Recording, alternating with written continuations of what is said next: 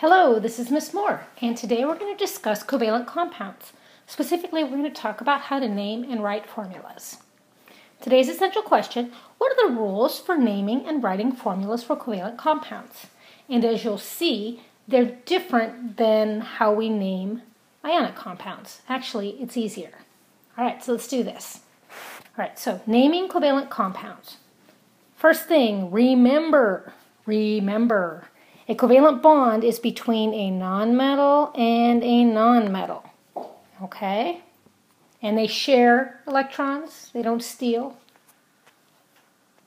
Okay. So when you're naming, just like when you're naming ionic compounds, the first element named is usually the first one written. In the formula, it's the least electronegative element. It's the one further to the left or further down, okay? And if the molecule contains more than one of the same element, use a prefix.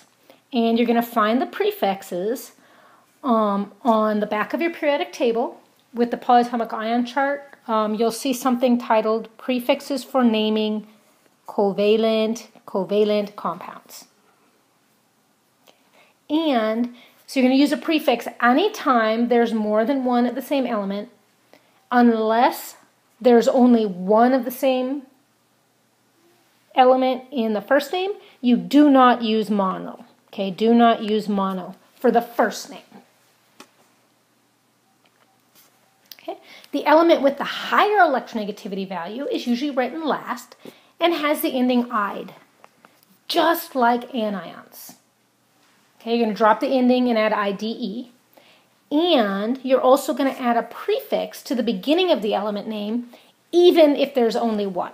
Okay, so with the second name, if there's only one, you'll use the prefix mono. Okay? If the name of the element begins with a vowel, drop the vowel at the end of the prefix. Okay, that sounds really complicated, but truthfully, if you say the name out loud, it'll sound funny if you don't drop the prefix. If you don't drop the vowel. Okay? All right, let's try a couple practice problems. We have CO2. Okay, so we name the first one first, and that is carbon. And because it's the first name, there's only one of them, but because it's the first name, we don't use mono. And then O is oxygen, right? But just like with the ionic compounds, we drop the ending and we add IDE. So it'll be oxide. Okay. Now, unlike with ionic compounds, the number matters.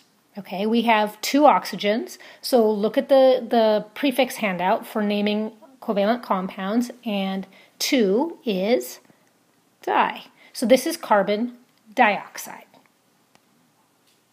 All right, let's try one more. Let's try H2O, which I know is water, but the scientific name is not water. Okay, so H is hydrogen, but there are 2 hydrogens, so we need to use a prefix, dihydrogen. Okay, O, it's oxygen, but it's the last letter, so we're going to change the ending to ide, so it would be oxide. And there's only one, but this time, because it's the second name, we do use the prefix mono, but because we have a vowel at the end, the beginning of oxide, we're going to call it monoxide, not monooxide. So H2O is really dihydrogen monoxide. All right, let's try one more, N2F4.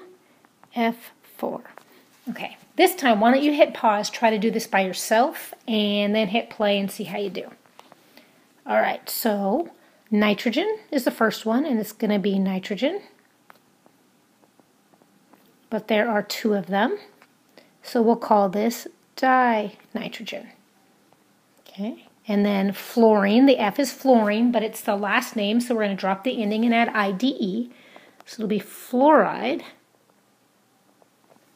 And there are 4 fluorides, so we'll call that tetra. Okay, so N2F4 is dinitrogen tetrafluoride. All right, not too bad, yeah? All right, writing formulas for covalent compounds. You're going to love this. This is easy, easy, easy. Way easier than ionic compounds. So when writing a formula for a covalent compound, always write the symbol for the least electronegative atom first. Really, it's the one that's written first. All you have to do here is write the symbol for the name, and then use the prefix for the subscript. You use whatever prefix is there. Pretty much no thinking involved. It's really easy. So you do not have to check charges and neutralize the compound, because covalent compounds are made up of atoms, not ions. There aren't any charges. No stealing of electrons. Easy, easy, easy. Okay, so let's try this. If I gave you nitrogen, trifluoride, nitrogen is N, right? There's no symbols. I mean, there's no prefix, so there's only one of them. And then we have fluoride. But it says it's trifluoride, which means there are 3 fluorides. So nitrogen trifluoride is NF3. Let's try another one. How about dihydrogen?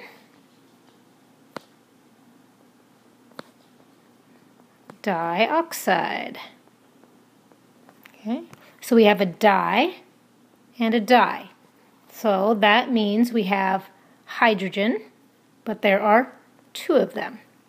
We have oxygen, but there are 2 of them. That's it. That's all there is to formula writing. Told you you'd like it. All right, that's it for today.